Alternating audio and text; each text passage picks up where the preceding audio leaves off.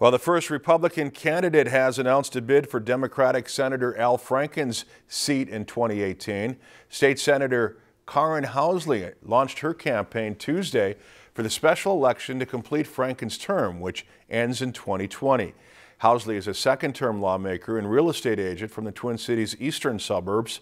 She's married to Phil Housley, who had a long NHL playing career and is now coach of the Buffalo Sabres.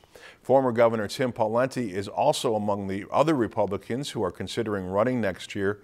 Democratic Governor Mark Dayton's picked to hold the seat until the special election. Lieutenant Governor Tina Smith is also expected to run. If you've enjoyed this segment of Lakeland News, please consider making a tax-deductible contribution to Lakeland Public Television.